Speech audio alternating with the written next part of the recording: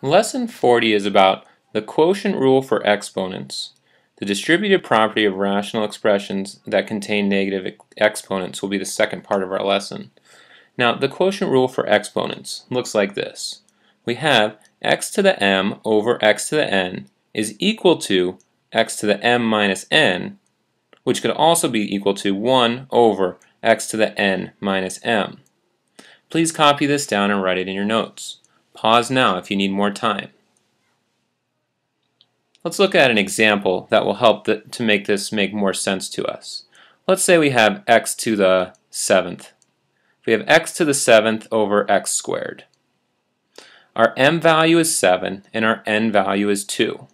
So the way we're going to write in the middle is x to the m minus n. We're going to say x to the 7 minus 2. X to the 7 minus 2. Well, that would have to be equal to x to the 5th.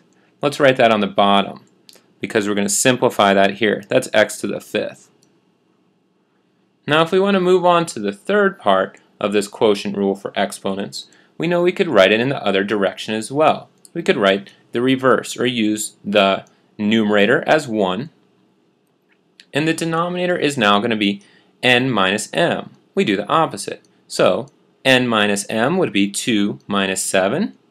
We have x to the 2 minus 7. Well, that would have to be equal to x to the negative 5th.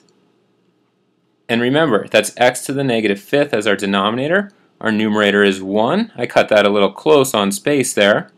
We've got 1 over x to the negative 5th, which we know is the same thing as x to the 5th power.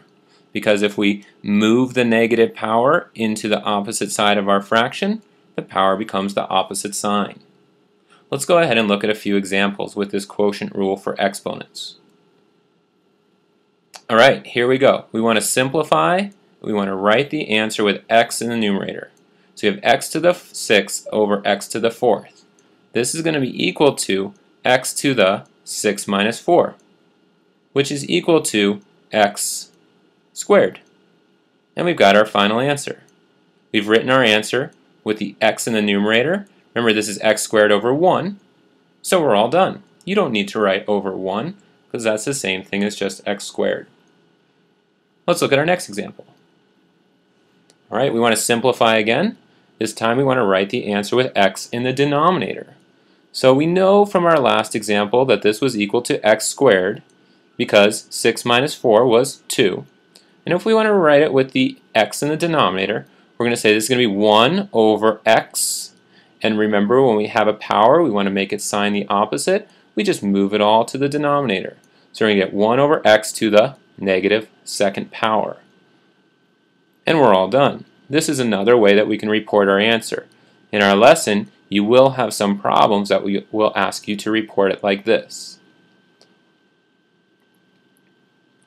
Okay, we want to simplify x to the negative a over x to the b. When it says simplify, let's go ahead and write our answer with a positive exponent, whichever way that turns out.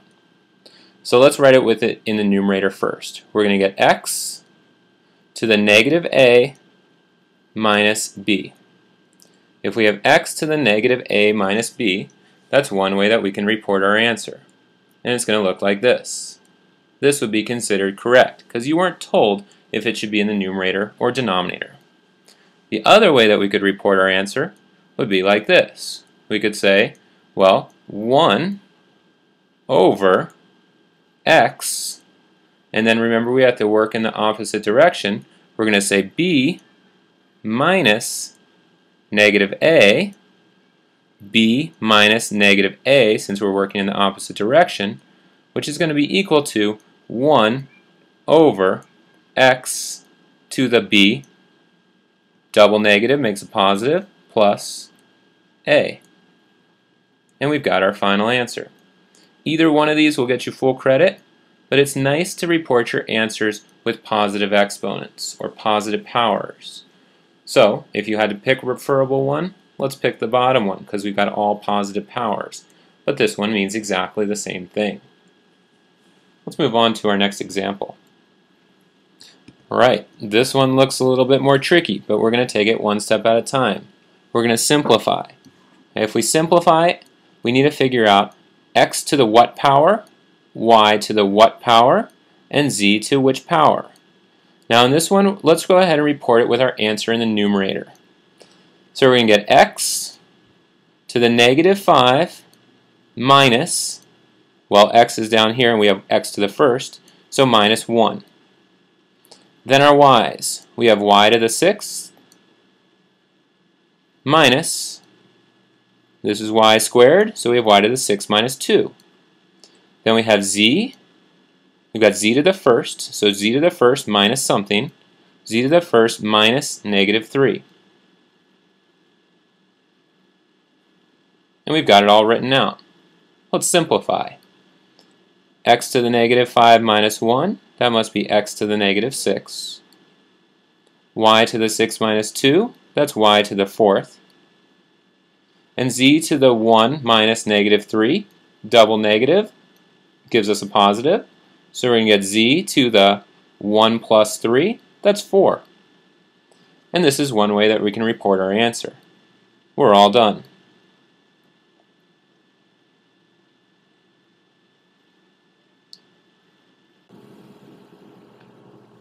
Okay, let's look at our final problem for today. We want to use the distributive property to expand, and we want to write the answer with all exponents positive. Let's go ahead and begin.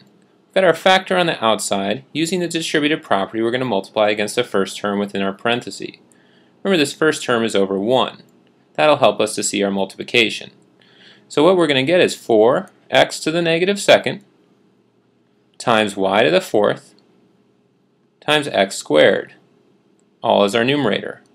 Our denominator is going to have to be y to the 4th times 1, which is y to the 4th. Our problem, y to the 4th power. Our problem tells us to subtract, so we're going to subtract. Then we're going to multiply against the second term within our parentheses. We're going to get 4 times 3. Let's write it all out this time. 4 times 3, x to the negative 2nd times x to the 4th. And we're going to divide that by, we've got y to the 4th times y to the negative 2nd. Y to the 4th times y to the negative 2nd. Now we can go ahead and simplify. If we go ahead and simplify, well, we've got 4x to the negative 2nd and x to the 2nd. Well, x to the negative 2nd and x to the 2nd must be 0, x to the 0th power, and that's just equal to 1. So we're going to get 4, and then we've got y to the 4th over y to the 4th. And now as you look at this, hopefully you're thinking y to the 4th over y to the 4th, well, that's just equal to 1. That all cancels out. So we're just left with 4 on the left-hand side. Let's work on the right-hand side. We're going to subtract, and then we've got 12. We've got x to the negative 2nd and x to the 4th. That's going to have to leave us with x squared. And we're going to divide that by, well, we've got y to the 4th times y to the negative 2nd. That's going to leave us with y squared. So in our problem, we've got the final answer. We want to rewrite one more time so it looks more simple. We'll write the final answer in blue. We've got 4, because everything else canceled out, minus 12 x squared y squared over y squared. So we've got it right here. We can go ahead and box it. We can make sure we've done what the problem said. It said write the answer with all exponents positive. All of our exponents are positive. We're all done. We've completed this problem. Lesson practice will be on page 163. Make sure you've got your notes complete, and I'll see you during our next class.